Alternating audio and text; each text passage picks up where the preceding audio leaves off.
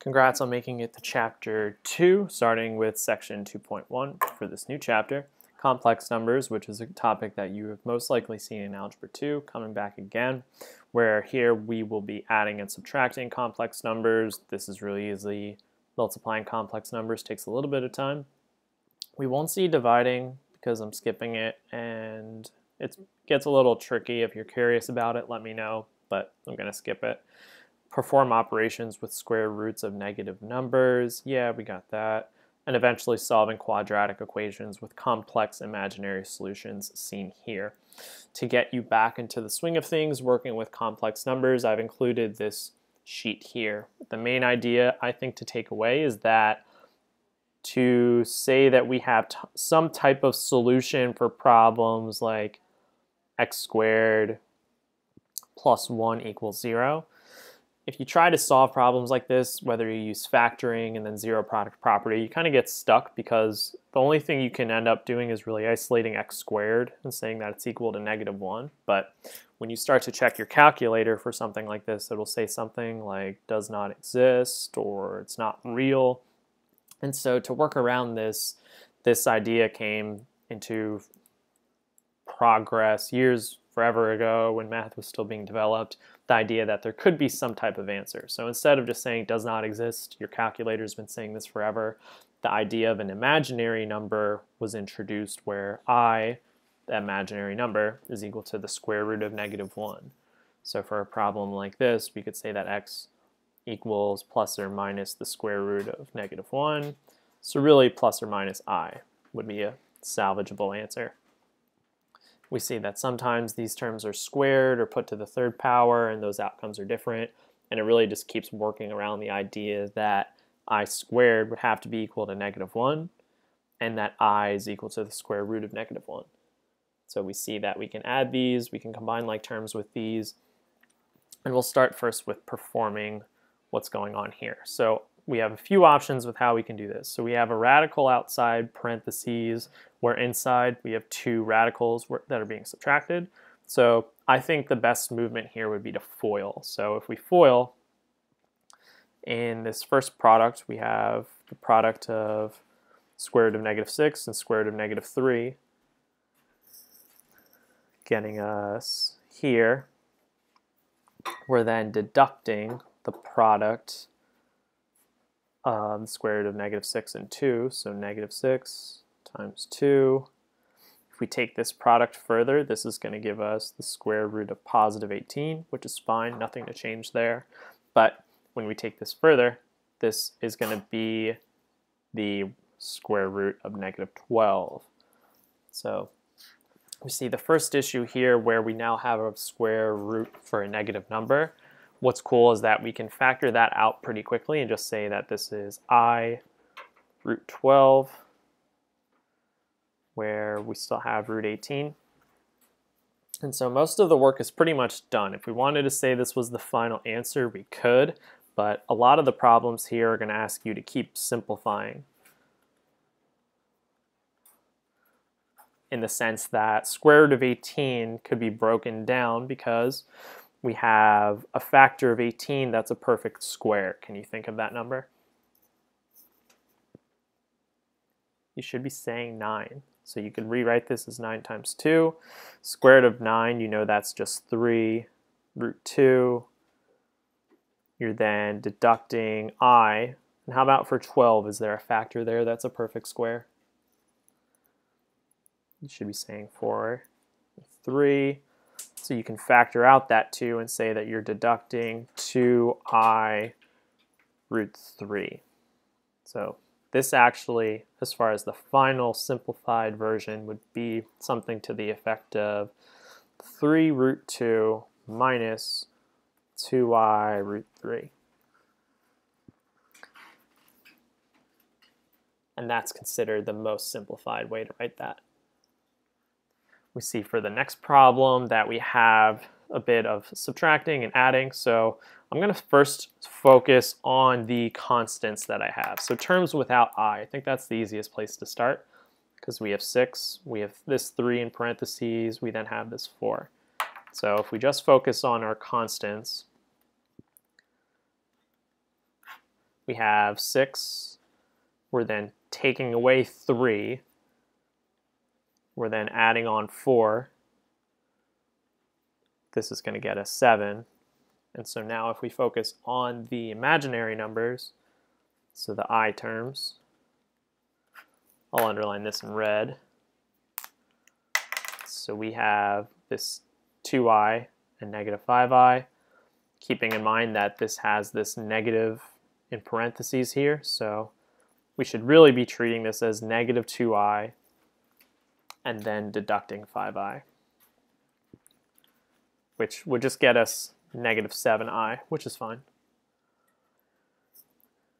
So since we've focused on our constants, we focused on our I terms, we can bring these all together collectively, saying that our term is going to be 7 as a constant minus 7i.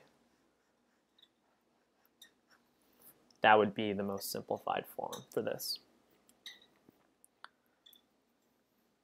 It's pretty easy. Combining terms of I isn't too tricky. We see when we are squaring or multiply these, this can take a little bit of time, but we can definitely utilize foiling and box method, and also utilize that still the square root of negative 1 is going to be I, and also that I squared is going to be considered negative 1. So we'll start first on 3 minus I. So if I use foiling for that, or box method, I'll use box method for this. So we have this set up, keeping in mind that we're multiplying in each box. So 3 times 3 is going to be 9. 3 times negative I is negative 3i. Negative 3i once again. Negative I times negative I gets us positive I squared, which we can then rewrite to negative 1. So as far as the terms that we can combine here, we need to definitely focus on our negative 3i and negative 3i. So negative 6i. But if we focus on our constants for this 9 and this negative 1, we should say that this is 8. So this is actually the simplified version of that.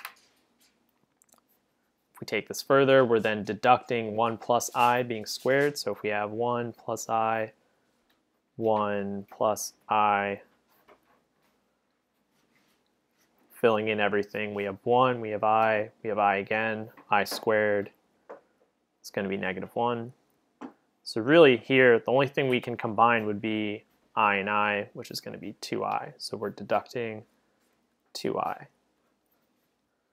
because this 1 and this negative 1 cancel out each other. This problem should look similar to the previous one. So if we have 8 minus 6i and we subtract 2i, these are like terms, so we could really say this is 8 minus 8i, and we're done. So take your time with foiling, take your time with box method, keep in mind these important facts here. As far as when we're solving for x in this case, we'll notice that if we try to move some terms to the same side, so if we move 5, using previous knowledge of moving terms to the same side, this is similar to when we used to factor and move all of the terms to the same side. So we would have x squared plus 2x plus 5, and this equals 0.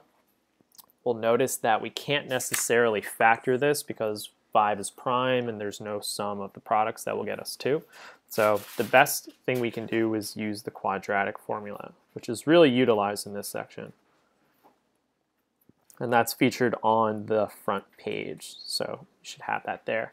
So the quadratic formula allows us to solve trinomials and problems like this when we can't factor. So we're using the quadratic formula because factoring is not happening and we still want to get some answer. So to do this, if we denote our coefficients, we have A, we have B, we have C.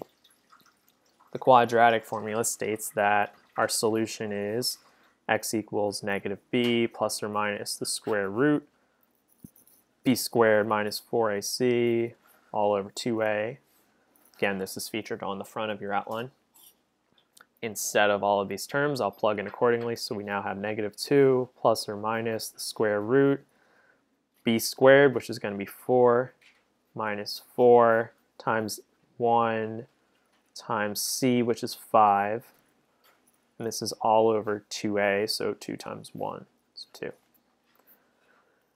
We can simplify our radical, keeping -2 plus or minus the square root now of 4 minus 20, which would be -16, where this is still over 2.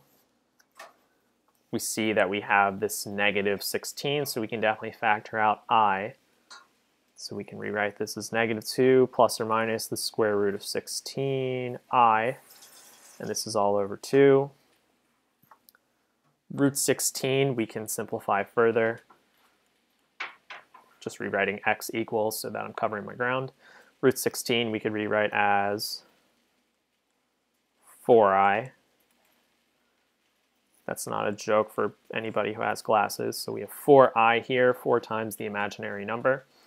We can rewrite this as two fractions if we want. -2 over 2 plus or minus 4i over 2. We can then rewrite this so that it's -1 plus or minus 4 over 2, which is 2. I comes along for the ride. So our two answers in this case, although they're odd ones, would be based around this. We could say that x equals -1 plus 2i, or -1 minus 2i, seen here. I'm going to include a cool little video in this description if you want to check it out that I found, where it talks about how we can graph these out, even though it's kind of odd.